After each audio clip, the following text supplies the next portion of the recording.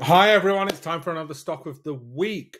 Now, if you are one of my GVI investor newsletter followers, then you'll know what all this is about. I go in through all the research that my team's done for me, but in these free stock of the weeks to the broader audience, I give you sort of the tip of the iceberg so you can understand and see how we do things and the level of due diligence that's undertaken for these stocks. So the one I've got for you today, Coterra Energy. Now, I have to admit, I've been shifting my portfolio from tech to energy pretty quickly. And that's the advantage of being a GVI investor reader, is that you're not beholden to trillions of dollars and vested interest of saying, oh God, I better not get out of everything that we're about and move into something totally different. We don't have that problem. We can just say, you know what, this is what's working now. This is where the research is showing. So with Coterra, which is an independent exploration and production company, they've got operations in Appalachia and the Permian Basin. It was formed back in 2021 with a merger with Cabot and Cimarex. Okay.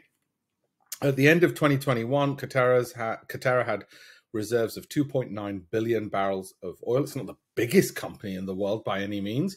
However, more importantly, for a company originally founded in 1989, it's been there for a long time and it's doing well, and it's in the energy space, and it's the numbers which really attract me to this energy company. Company sells its natural gas to industrial customers, local distribution companies, oil and gas marketers, major energy companies, pipeline companies, and you know, a year ago, probably wouldn't have looked at it. 2 years ago, wouldn't have looked at it. Would have all been tech, tech, tech. 3 years ago, would have been tech, tech, tech.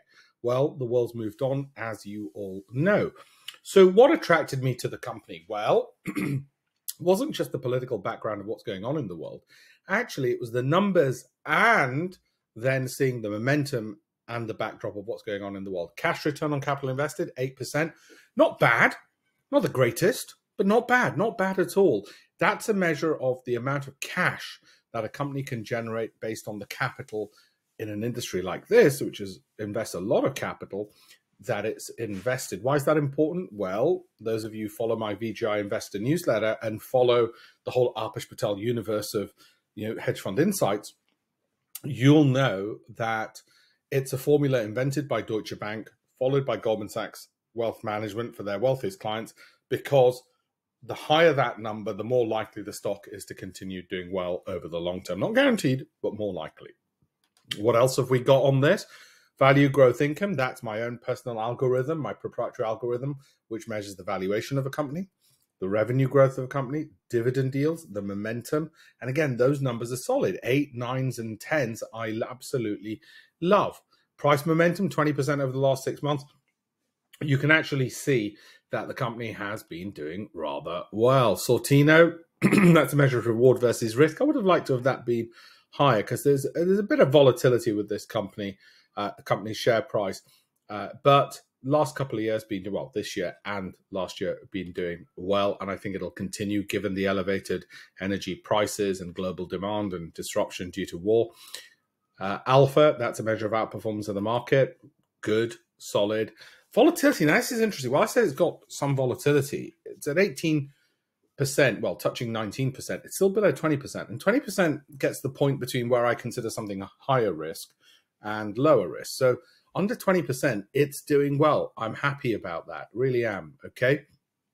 So what about some other figures? A lot of greens.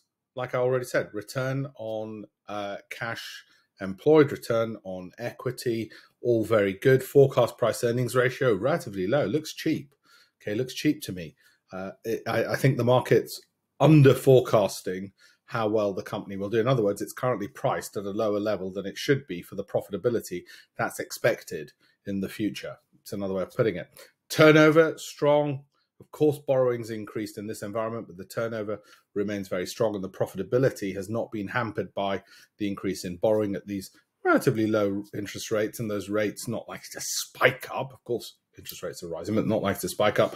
Operating cash flow, strong as well. Assets increasing, pre-tax profits, all looking good. So on a multitude of measures, particularly forecast growth, which of course I think the market's still trying to get its head around and keep up with, A lot of greens over there. When I look at the longer term price chart on this and the direction, you can see the upward trend, you can see momentum more to the upside. So, you know, not really anything which is causing me major problems. Okay, so hope you like the stock.